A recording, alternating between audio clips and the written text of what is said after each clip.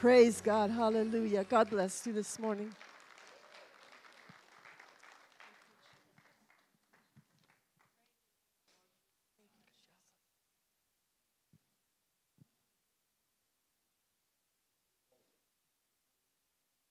My favorite part to that song is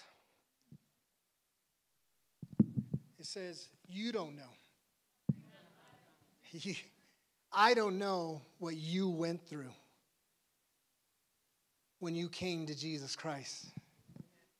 Some of you, it might be sickness that brought you to him. Some of you were on your last, might be suicide. Some of you were strung out on drugs, maybe alcoholics, but we don't know.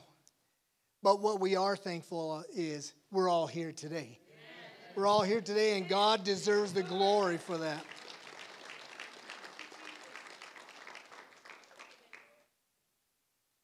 Turn your Bibles to Joel chapter 3, verse 14.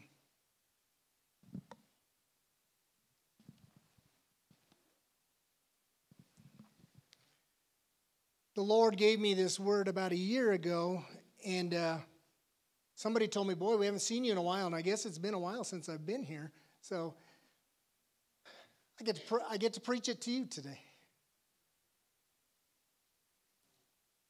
When you have it, say amen.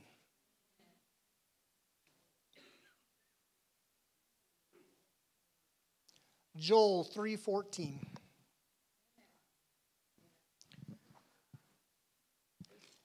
The word of the Lord says, multitudes in the valley of decision. For the day of the Lord is near in the valley of decision. Father, we come before you. We thank you. Lord, we just love that your presence is here. We felt it in worship. Great is thy faithfulness. Great is thy faithfulness.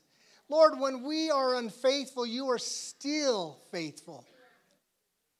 Lord, when we turn our backs, you're still there. You said you would never leave us nor forsake us.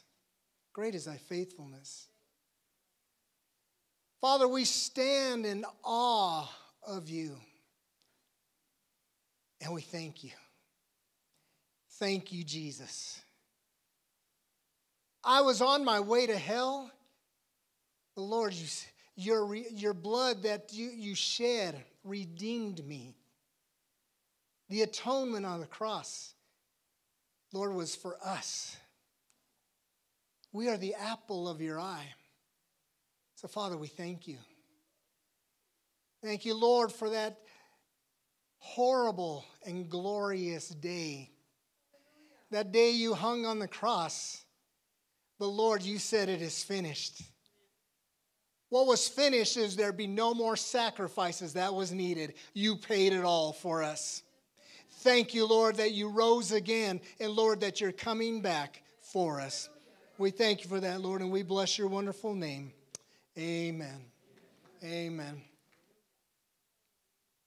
Title of my sermon today is Almost. Almost. Look at someone and say, almost. How many ever almost been in an accident? You're like, that was close. Almost. The Bible says in 2 Chronicles 16:9, for the eyes of the Lord run to and fro throughout the whole earth to show himself strong on behalf of those whose heart is loyal to him. I want you to understand something. The Word of God is all about him. I heard this last week, and it just resonated with me. It just like, we had a devotion, and Dr. Trammell got up and said this. He said, I can tell you from Genesis to Exodus, I can sum it up in 2 words. Genesis to Malachi. And of course, He says that, and that catches all our attention. How are you going to do that? And the two words were this. From Genesis to Malachi, the words were, He's coming. It was all about Jesus. Then he goes, I could tell you from Matthew to Acts in 2 words. He came. From Romans to Revelation, I could tell you 2 words. Or 3. He's coming back. It's all about Jesus. This book is all about Him. You can take stuff from it and apply it to your life, but it's not about you. It's about the redemptive power of our Lord and Savior Jesus Christ, who was prophesied to come. He came, and He's coming back for us. That's what this book is about. It's not about me. My job is to read this book and follow what it says to the letter. For the eyes of the Lord run to and fro. They're looking for somebody whose heart is devoted to Him. Think about it. Are you completely devoted to Him? Let's go back 4 years now, and we're about to complete our 5th year of COVID, or 4th year, one of those. What did COVID do to the church? People left and they didn't return. It's a slow process that people coming back. Why? Because of fear. This scared them into believing that they are missing something. And the church is just a place where we will go only in a family emergency. This is what COVID did. And then the churches were told to shut down. You guys remember that? Oh, you got to shut down. Give us 2 weeks. I want to tell you today, I want you to leave this place encouraged today, okay? That the Word of God stands.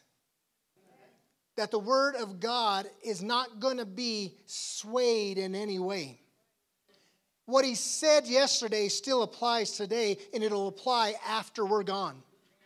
The Bible says heaven and earth will pass away, but my word will remain forever. It's His word. He said it. So let's stop thinking about what could be and begin to understand what has been done for us. Oh, Lord, I sound like Kamala. Sorry about that. We got to understand God has done something wonderful for us, okay? And let me preface it by saying that. God has done something wonderful for us. Sorry about that. In Acts chapter 26, verse 27 and 28, the Bible says this. It's a conversation between King Agrippa and Paul. And remember, the title of this message is Almost. Paul looks at King Agrippa and he says this, King Agrippa, do you believe in the prophets? And then he says, I know that you do believe. Then Agrippa said to Paul, and this is where I really want for this to hit home today. Agrippa said to Paul, you almost persuade me to become a Christian. Almost. The problem in our churches is there's a lot of people almost persuaded. I don't want to jump ahead of myself, so let's move on here. The word almost is not a power word. How many married couples in here?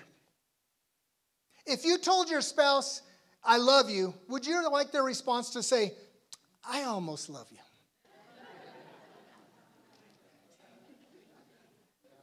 You wouldn't like that, would you? But, Brother Rick, isn't that what we do to God? The Bible said, for God so loved the world that He gave His only begotten Son. And what do we do? I almost love you, God. We're like King Agrippa. I'm almost convinced to be a Christian. The word almost is not a power word. It's not a word that describes champions or people who have accomplished something. Now, I've been to Nepal, and I've seen the top of Mount Everest. I can say that, but I have not climbed Mount Everest. There's a difference. I was in a plane looking at the top. Others climbed it. So I can't say that I did it. Okay? I tried out for the Denver Gold when they were here. Do you guys remember that? Is that a past memory? I tried out. I can't even say I almost got in. There was guys so fast, they were a blur when they ran by me. I said, I shouldn't have had those enchiladas this morning. So, to be truthful, the word almost is a negative word. Almost. I got a couple of things here. Does anybody recognize this? All right. Does anybody recognize this one? Okay. If you were like me and this was your standard ribbon at the end of a race, well, you understand. All right, so how many of you have young men in your family that are in school right now? Grade school, junior high, or high school? All right. When I was a kid, we had field day. And can I say this? We had real field day. Oh, I think you know what I mean. And the goal was this. That was the goal right there. And how would you like it if your son, how many of you guys have sons? Okay. How would you like it if your son came and said, Dad, you should have seen me at field day today. I was amazing. Man, I tore it up. And here's my proof, Dad. How many of you fathers would look at it and say, son, we need to talk? Well, how many were in that race? And your son starts saying, I came in fifth, and there was two other guys ahead of me. What? You came in that late and there was only two other guys ahead of you?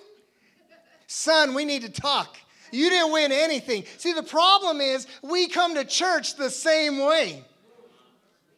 Oh, Lord, let me give you what I got. Let me just give you what I can throw at you. I'm not going to even try. I'm not going to even work out. I'm not going to even practice. Let me just give you what I got. See, God is looking for this. See, it's not about winning and losing. It's about finishing the race. The story goes of a guy named John Aquari who represented his nation in the 72 Olympics, I believe. And he was a marathon runner. And during the beginning of the race, they started all together, as the pack does, and they start running. He fell, and he was kind of trampled on. He dislocated his knee, and he received other injuries in the race. But he got up, and he kept running. An hour after the awards had been given, here comes John Aquari to finish the race. When he got there, hardly anybody was there. The stadium was empty. The event was closed down already. So somebody that had waited caught him and said, why did you finish the race? And John responded this way. My country didn't send me 5,000 miles to start the race. They sent me 5,000 miles to finish the race. God did not save you just to start the race. God saved you to finish this race and to finish strong.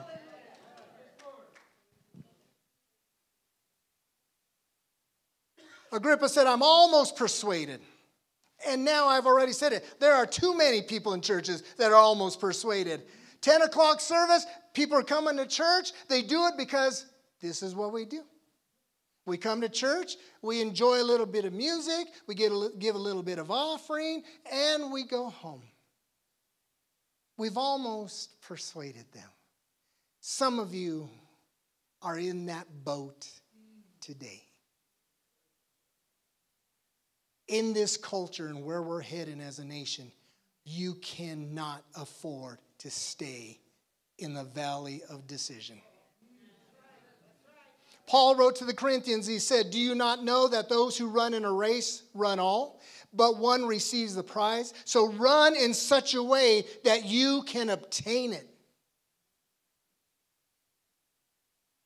So I'm going to give you 7 examples of almost. Number 1, Judas. Wow. What a guy to pick for number 1, huh? But this is true. Listen to this. Judas walked and talked with Jesus and to Jesus and lived with the disciples. He saw Jesus perform miracles. And I'm going to go out on a big old limb here. I believe that Judas had the same power as the other disciples. I believe that Judas performed miracles. Number 2, Pilate. Pilate was face to face with Jesus. And Pilate asked Jesus right there. See, Pilate in his heart, he knew that it was wrong. He knew what they were doing was wrong. And in his heart, he knew that. And he wanted to talk to Jesus. And he said, listen, I can make this better. I have the power to give you life or death. And what was Jesus' response? He goes, you only have the power that God gave you. And we need to understand as the church that the power that God gives us, we can get through life. We can get through this cultural divide. We can get through all these things because God has sanctioned it for his church. Pilate asked Jesus, what is truth? Pilate couldn't comprehend it. He just couldn't get it. Jesus looked right back at him, and they got this eye contact going on. But what Pilate didn't understand, he was standing in front of the way, the truth, and the life right there. All he had to do was say, Lord, here am I. But Pilate missed the boat. Number 3, Barabbas. Jesus took the place of a notorious outlaw who committed murder and led a rebellion. I think I might say that again because it just kind of hit me. Jesus took the place of a notorious outlaw who committed murder and led a rebellion. Barabbas was standing right there. The people didn't want him. All they wanted is for Jesus to be gone. I said this in this morning's sermon.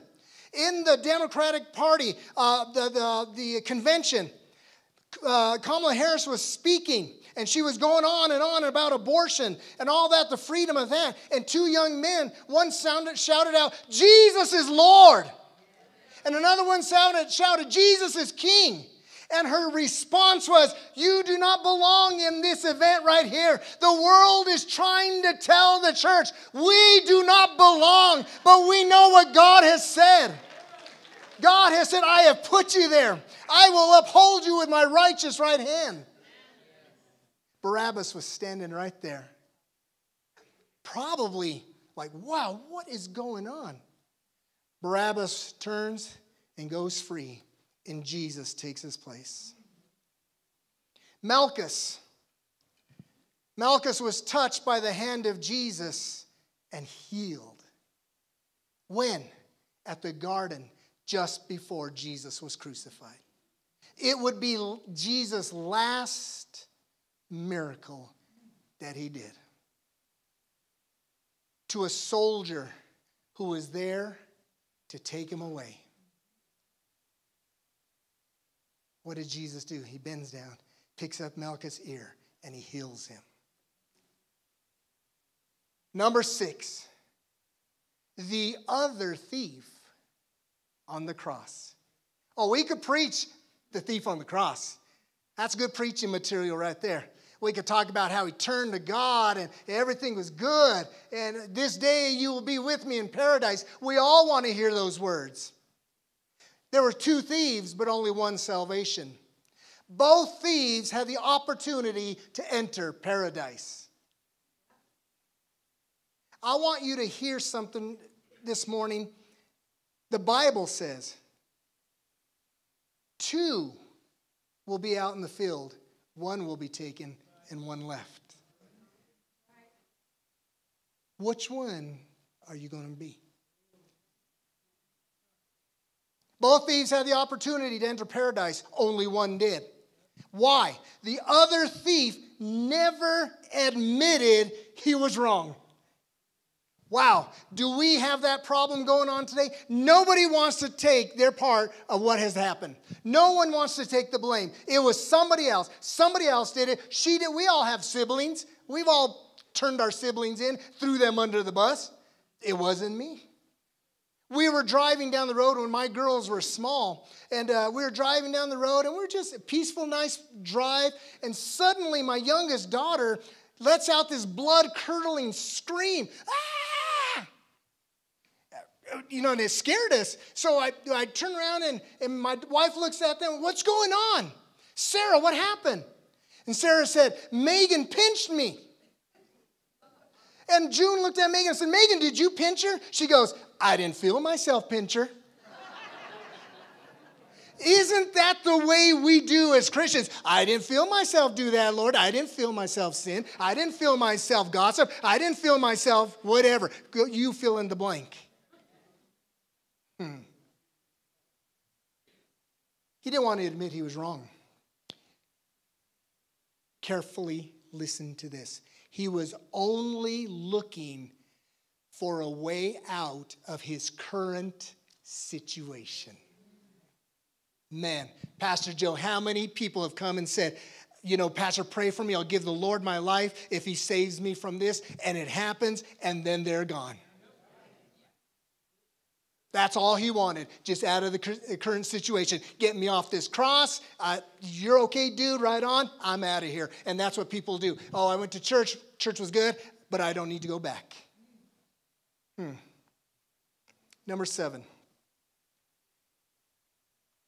The 5 virgins. They had oil, but not enough. Boy, but may have never heard that one before, huh? They did have oil, but not enough. They knew the groom was coming.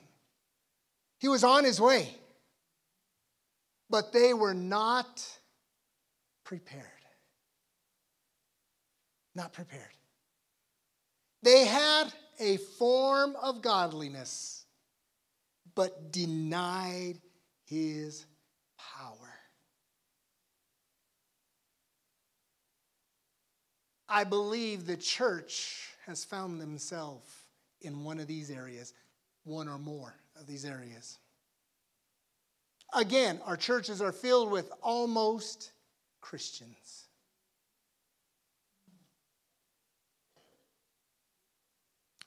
I'm Hispanic. I'm not almost Mexican. I am. That's what I am. I can't be telling people I'm almost this. No, I am what I am. I am a Christian. I am a follower of Christ. That's who I am. Okay, you can try anything you want to derail me from that, but it's not going to happen. What does the old song say? I have decided to follow Jesus. No turning back, no turning back. See, I don't want to see what's going on back there. I want to see what he has for me. See, I know what's going on, death and destruction. But Jesus, but what did Moses tell the people in Deuteronomy chapter 28? Chapter 28, he said this. Today, I give you 2 things. You can either go for death or go for life. But then he said, choose life. So in 1972, July of 1972, at 10 years old, I decided that I would choose life. I gave my heart to Christ. And I want those young people that are in here, I want you to understand today, you can give your heart to Christ today, and you can live a good life for him, and he will come back for you. So where do we stand? Let's bring this home with those 7 things. Judas had access to Jesus. You have access to Jesus. Call on me, says the Lord. Call on my name. That's what it says. You have access. Now, I'm going to let the pastors give them a free ride today, Brother Rick. Listen, every time you fall apart, guess who you're calling? The pastor. But guess what? You have access to Jesus. The Bible says, come forth boldly to the throne room of grace. You have the same access that they do. You don't need their prayer, although it's great. It's good when they do pray for you. But guess what? You can call on God yourself. Pilate spoke directly to Jesus. You can speak directly to him. You know what I do now every time I lay down? I quote the 23rd Psalm, but I make it personal. I say, you are my shepherd. I shall not want. You make me lie down in green pastures. You lead me beside the still waters. And I like this part the most. You restore my soul. Oh my goodness. You talking about laying down and going, man, I feel restored. The day, the heaviness of the day, the hardships of the day, all that stuff begins to drift away. He restored my soul. Even though you take me through the valley of the shadow of death, I will fear no evil. Your rod and thy staff, they comfort me. You anoint my head with oil. My cup runneth over. Surely goodness and mercy will follow me all the days of my life. Did you hear that? Not riches and answers, not that. Goodness and mercy will follow me. And I will dwell, and here's how I tell him, in your house forever. Wow. Pilate spoke directly to Jesus. You can speak directly to him. Well, I know you've done it too. When you're going down the road, and if you're from Colorado, the roads get icy. And you begin to hit that ice, and right away the song comes, Jesus, take the wheel. You get into concert right there. Jesus, take the wheel, and you're all over the place. And when he does, and you stop, oh, thank you, Jesus. You didn't say, Pastor Joe, take the wheel. Believe me, if you'd have said that, you'd be crashed. Oh, never mind. We won't go that way. Okay.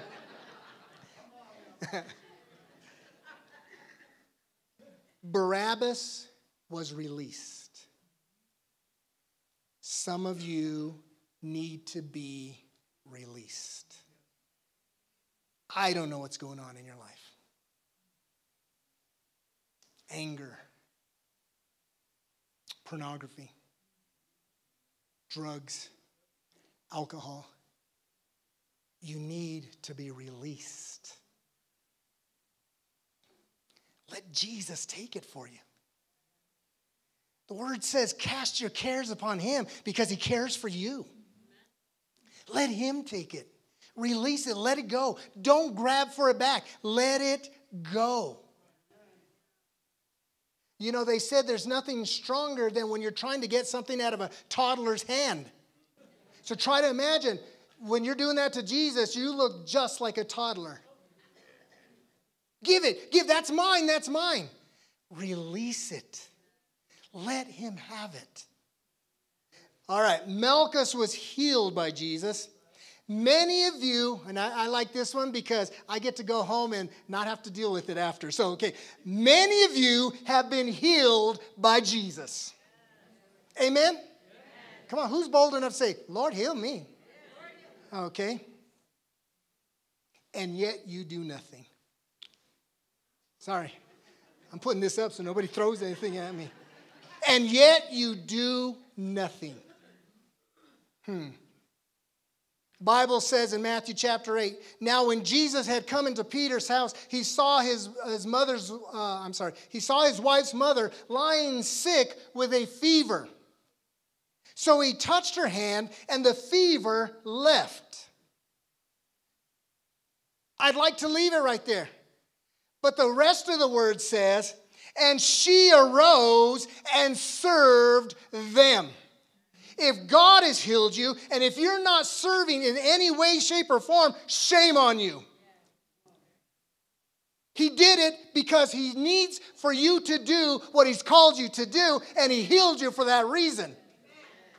Oh, okay, it's gotten kind of quiet in here. That one hurts.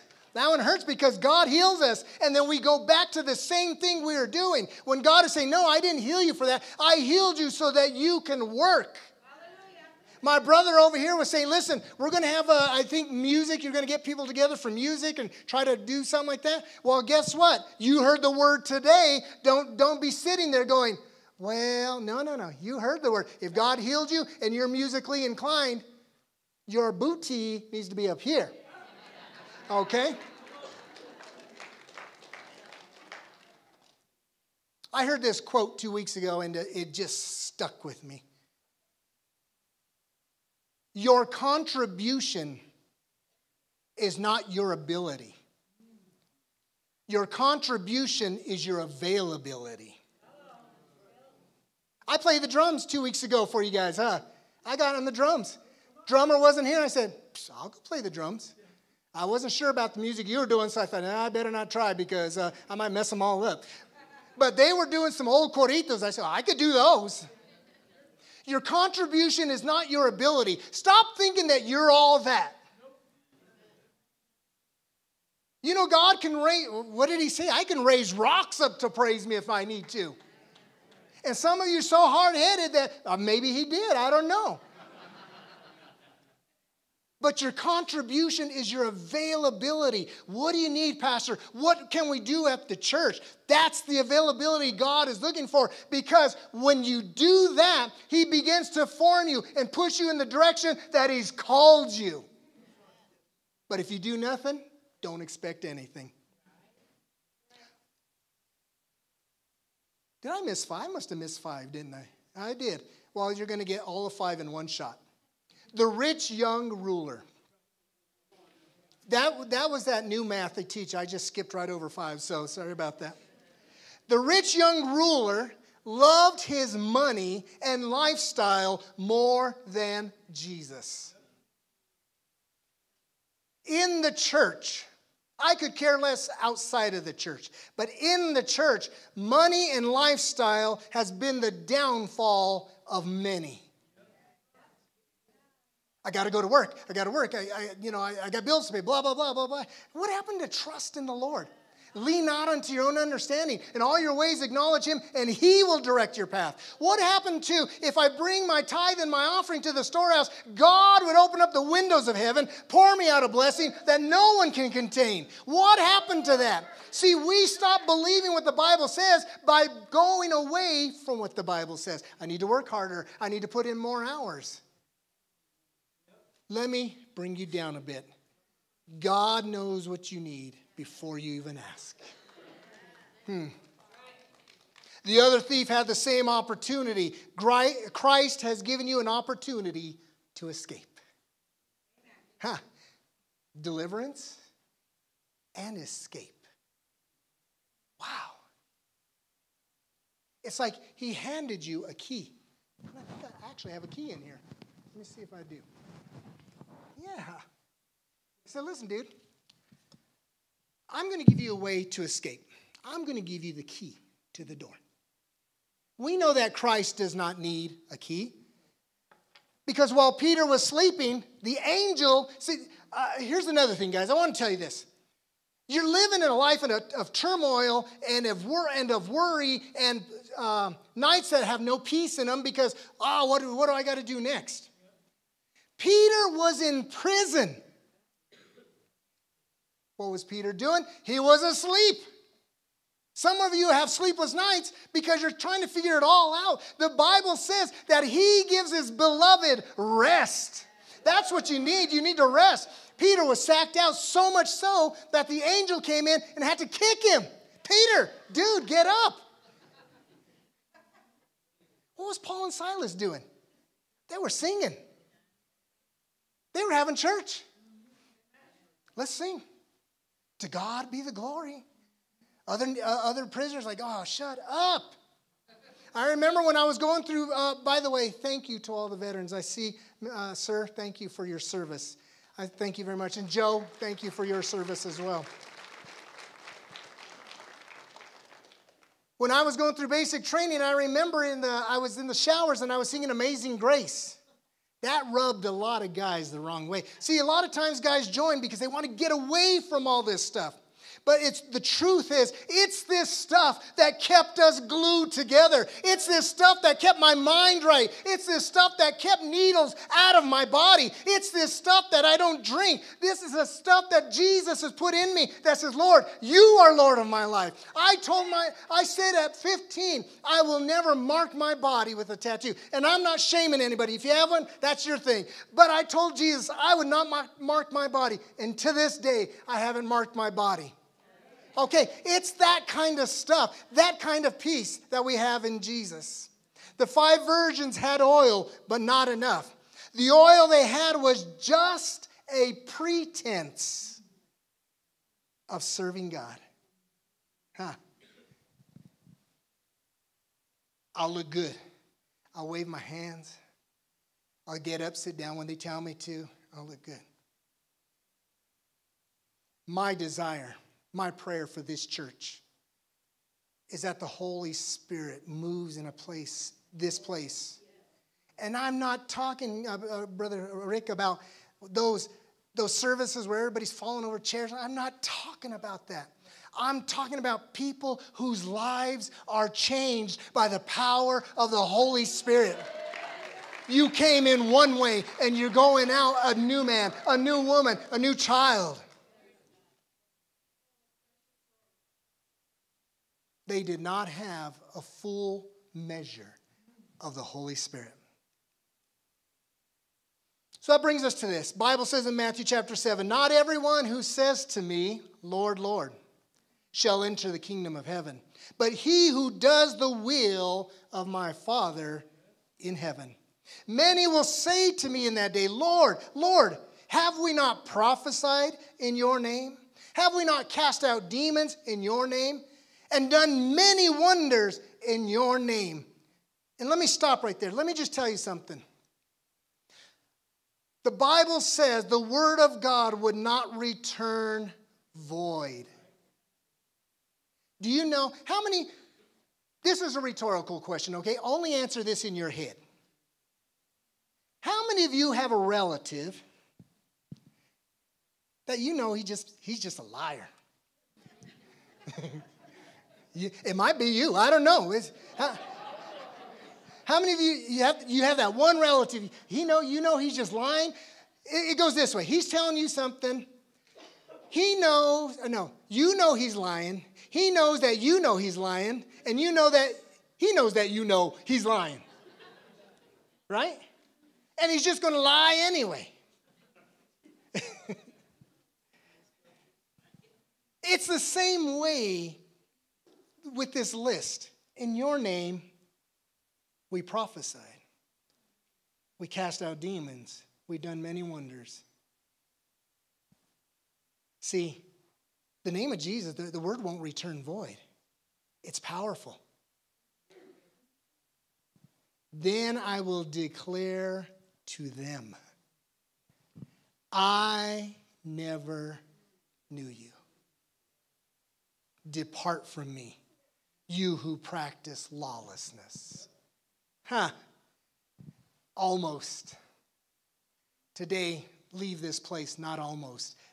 Be fully committed to the Lord Jesus Christ. Be fully committed to the kingdom of heaven. Be fully committed to the power of the Holy Spirit. We have two sides that are watching us. The Bible says in the book of Hebrews, there is a great cloud of witnesses. Say, come on, finish the race. You can do it. But then there's that other side that says, why didn't you ever tell me? Why didn't you live the life you talked about? Oof. 1 Corinthians chapter 9 says, but I discipline my body and I bring it under subjection, lest or for fear that when I have preached to others, I myself should be disqualified. I don't want to be disqualified. That's why I'm standing up here today to tell you, listen, people, listen, young men, listen, old people, whatever we have in here, don't be an almost Christian. Be fully committed to Christ. I don't want to be disqualified. I don't want you to be disqualified. I want you to make heaven your home. Paul also said, examine yourselves as to whether you are in the faith. Test yourselves. Do you not know yourselves that Jesus Christ is in you? Unless indeed you are disqualified. There's that one again. Matthew wrote, then Jesus said to his disciples, if anyone comes after me, let him deny himself. Can you guys come on up? Let him deny himself, take up his cross, and follow me. For whoever desires to save his life is going to lose it. But whoever loses his life for my sake will find it. For what profit is it to man if he gains the whole world and loses his own soul? What does it profit you to come to church every Sunday, come to every weekday service, and you still don't believe? It profits you nothing. But where you gain profit is when you come to this altar, and you repent and say, Lord, I am sorry. I admit what I've done. I repent from those things. I want you to be the Lord of my life. Or what will a man, here we go, give in exchange for his soul? Ask yourself, what have I exchanged for my soul? Anger? How about this one? This one seems to run very deep in the Hispanic community. Bitterness. Unforgiveness. Resentment. Pleasure. Money. The list goes on. But guess what? The exchange can happen today. This altar is not just to look good. Anytime you see an altar in the church, there's one reason. Something has to die at this altar. What will you kill today here? What will you give in exchange here? What will you lay at the altar here? And here's what happens when we make that exchange. We suddenly have an identity. I have been crucified with Christ. It is no longer I who live, but it is Christ who lives in me. And the life which I now live in the flesh, I live by faith in the Son of God who loved me and gave himself for me. The eyes of the Lord are going back and forth, looking to see whose heart is truly mine. This altar is open. I don't know your life, just like you don't know mine. But you know your life. You know what you need to kill today. It could be a number of things, or it could be one thing that's just really hurt your life, has hurt your walk. Let's not be almost. Let's be this guy.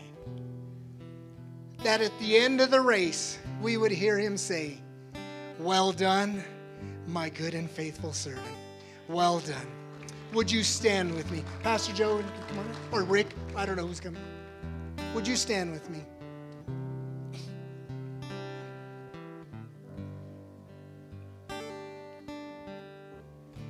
You heard truth today. You heard the word. I'm not smart enough to make things up, okay? I'm just following the word, and I'm following what God has given me to say to you.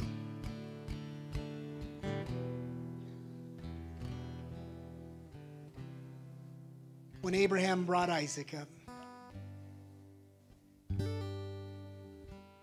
two things were going on. Abraham's faith never changed. He knew God was going to do something. And the one we don't talk about, Isaac's faith was there as well. Isaac wasn't a little boy. He was a teenager by then. He said, Dad, we got the wood, we got the knife, where's the sacrifice? In saying that, the altar's here. You bring up the wood that has harmed you. You bring up the knife. And here's the response from Abraham. And God will supply. Get rid of it. Let it go. Father, we come before you. We thank you. Lord, I've given the word the best I know how.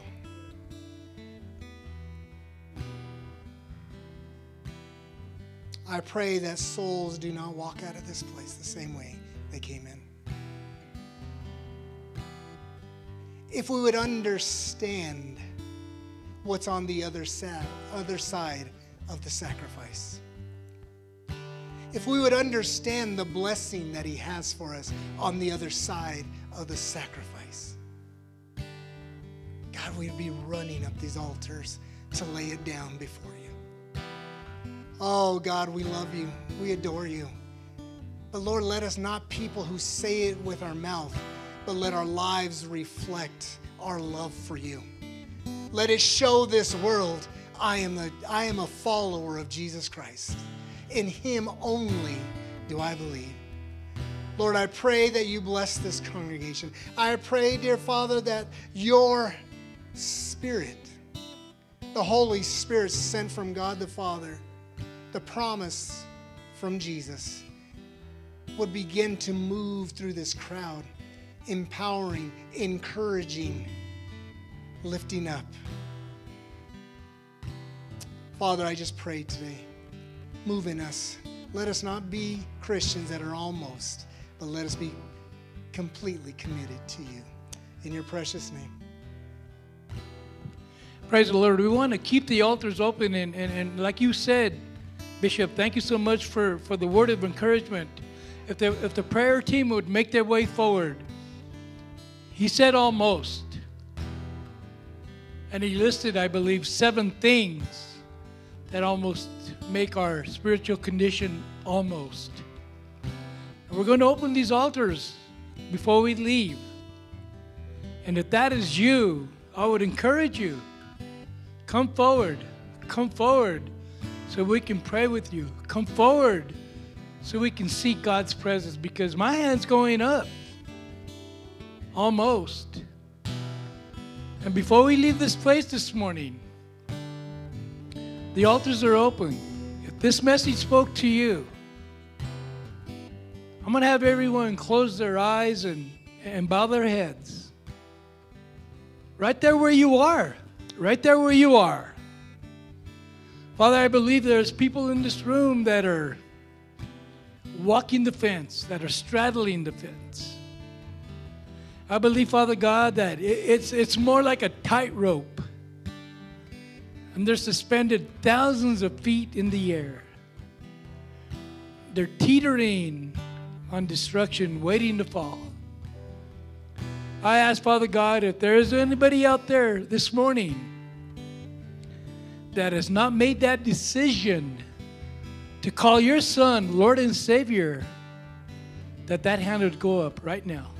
If you're out there this morning with every head bowed and eyes closed, between you and God, right there where you are, that those hands would go up, Father, and just make that life-changing decision that yes, Father, we know that you're a King, we know that you're a Lord and Savior, and we know that we are sinful by nature.